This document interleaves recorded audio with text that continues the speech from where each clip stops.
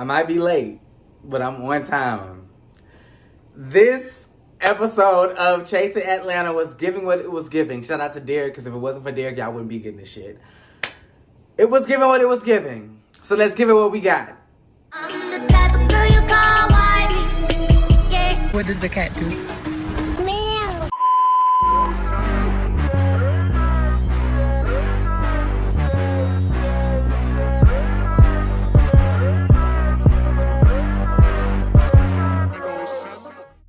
So this episode starts off with Dominique and Rico Casadon having a conversation about, you know, their differences and them not getting along. And it just kind of seems like Dominique is not over this. He just kind of acquiesces to the situation like, whatever, you know, for the sake of having peace, because he literally was like, I ain't never been maced before. And then he was like, well, let's just go outside and let me mace you and get it over with. And I guess we could all assume that was a joke until he said in his confessional, everything is all cute and dandy until you try to get cute, and I got bear mace in the car. Bear mace is like the Beyonce of maces. It's like the top, it don't get much worse than bear mace. I'm sure what Rico Casadon sprayed you with was regular old mace.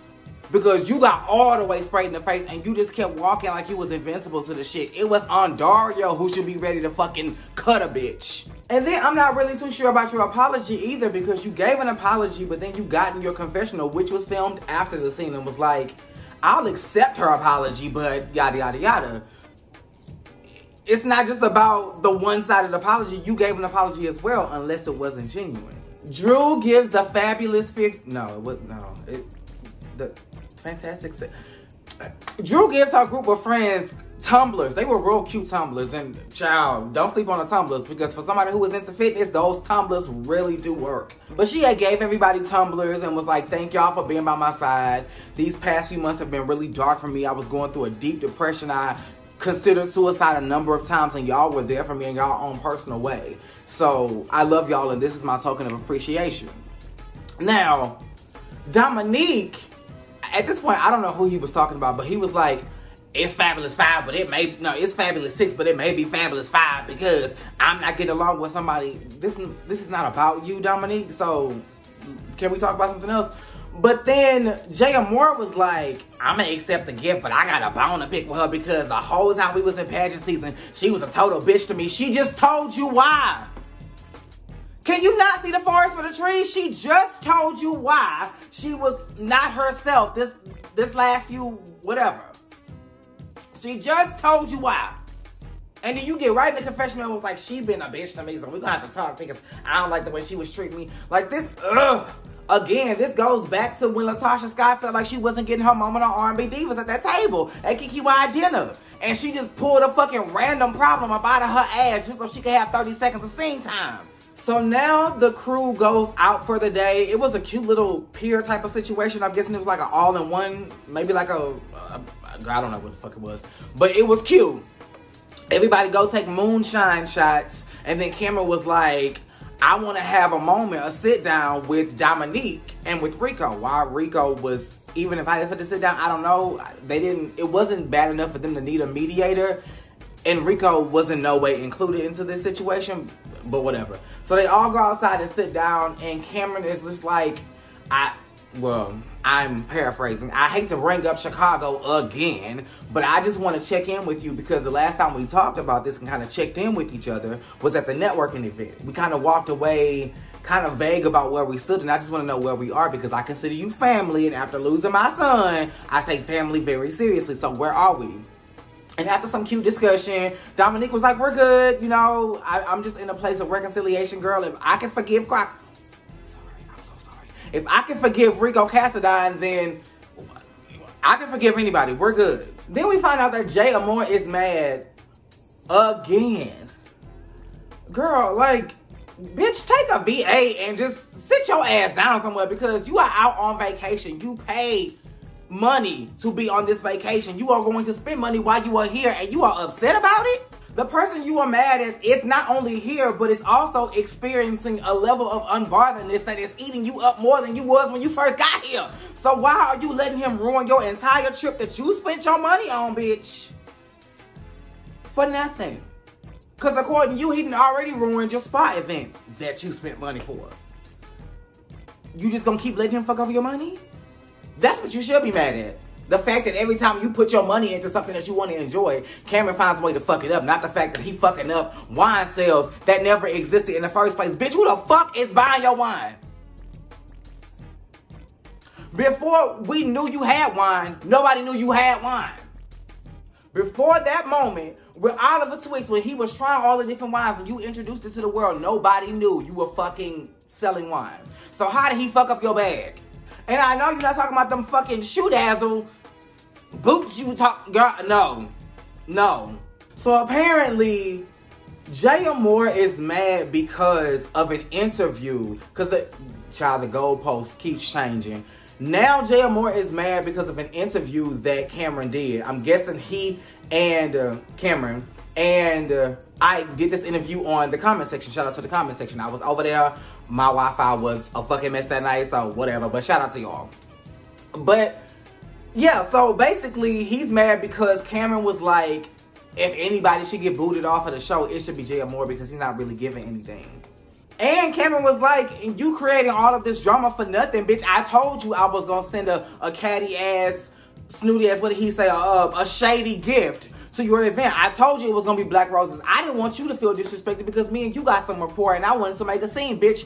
I told you it was gonna happen and you sitting up here acting like you had no idea. And then out of nowhere, you got two of the most random people to do this. Kind of take a step back and be like, you guys, what's... Oliver gets in his confession and is like, wait a minute, ain't y'all friends? Ain't this y'all good girlfriend? Y'all shouldn't be having this conversation if she's not around. Cause y'all already know. Bitch, please. And then Rico with the K gets up and takes, why do I want to call him Todd? He takes Troy outside, and I almost said it again. And he's like, I don't want to be involved. This ain't got nothing to do with me. This is not my business. So let's conspire up a plan to get them to have a conversation together because this ain't our business. You said in your confession, this ain't got shit to do with me and I don't want to be in the middle of it. So you went outside to have a separate conversation about the same incident that you didn't want to be a part of. And then you conspired to make them have a conversation with each other. Because 1 + 1 is 2. It just, you know what I think, Rico, and I love you down. I think you was trying to say what you said outside, but you couldn't be heard because everybody was on 10. You said, bitch, I shall be, you are Sagittarius. I shall be heard, bitch. My plan will go according to plan. If it's one person in the audience or if it's 10, my plan is going to come to fruition. So he took the one person who he know was going to listen to him. And he took them outside and he said, bitch, this is what I had to say inside, but nobody was listening. And then Jaya Moore has his big monologue moment. You know in those movies where, like, you know, the big star gets the one monologue and you like, bitch, you gonna drive her home. This is his and I am telling you moment. You know what he thought this was gonna be? He thought this was gonna be his super trailer moment. He thought this was gonna be in the super trailer and that he was gonna have a little boom moment. You know, girl, on Dario didn't give you no boom in your confessional.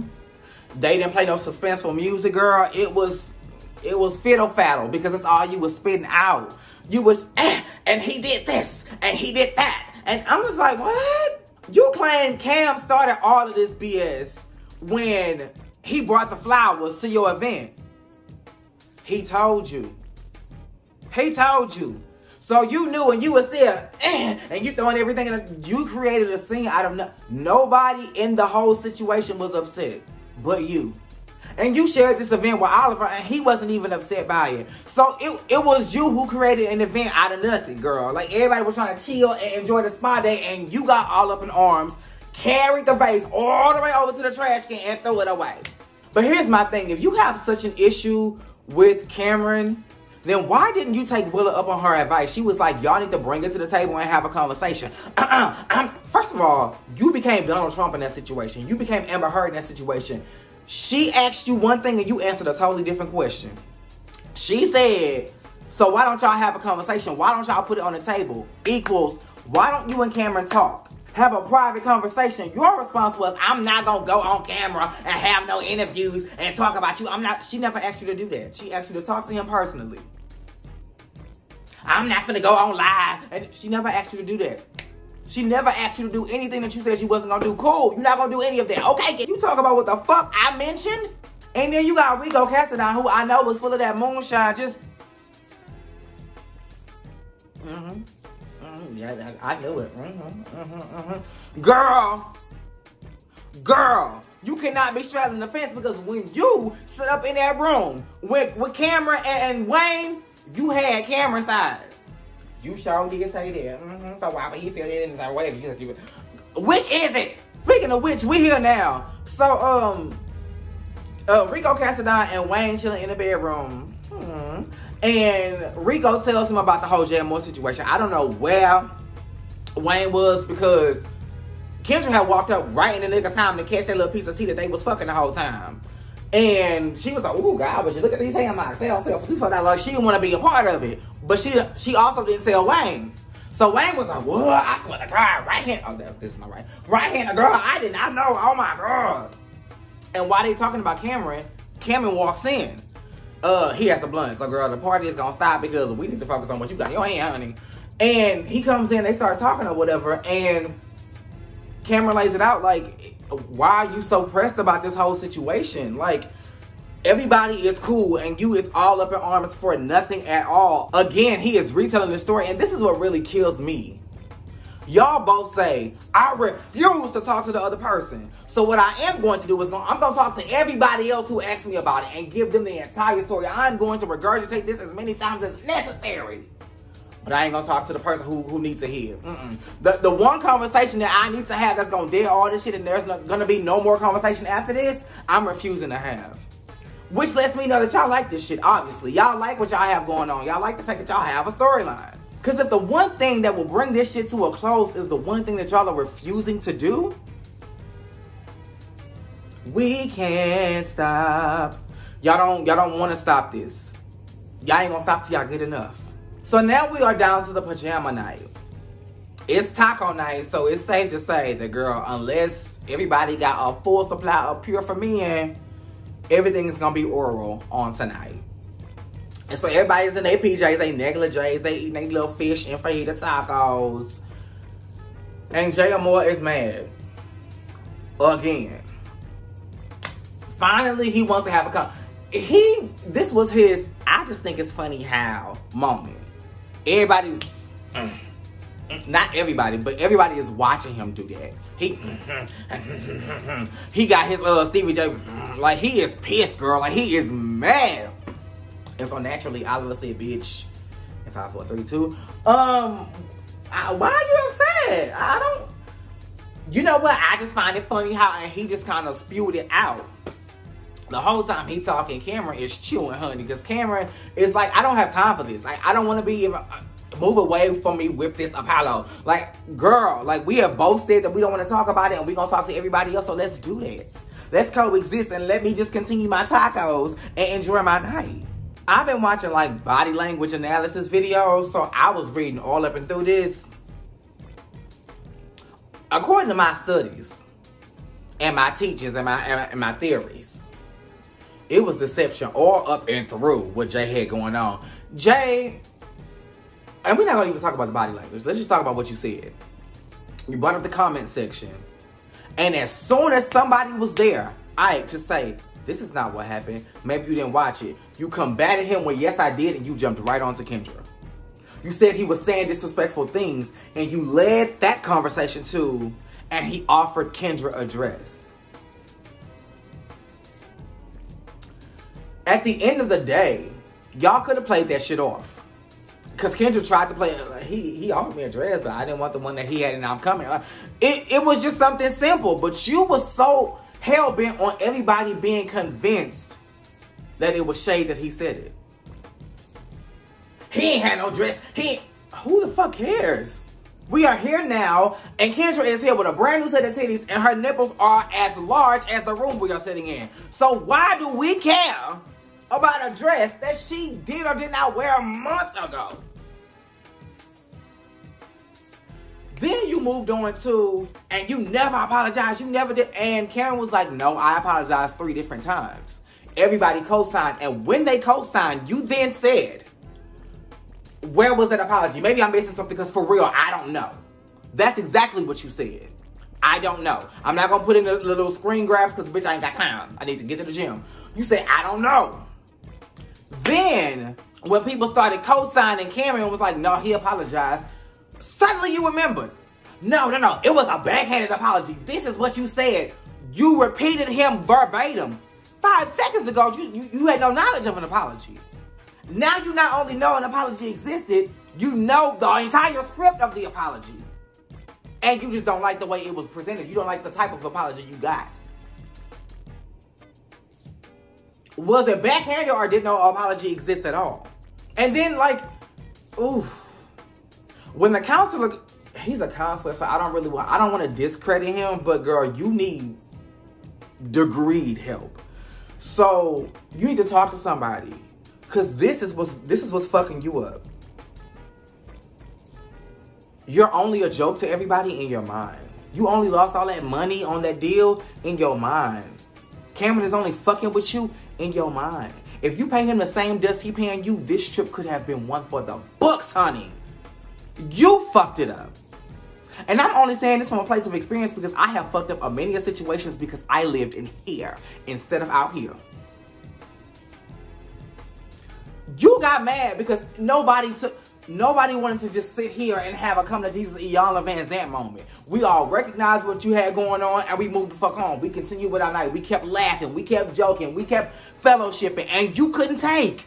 You wanted to, I want y'all to be as mad as I am, and because y'all are not, fuck y'all.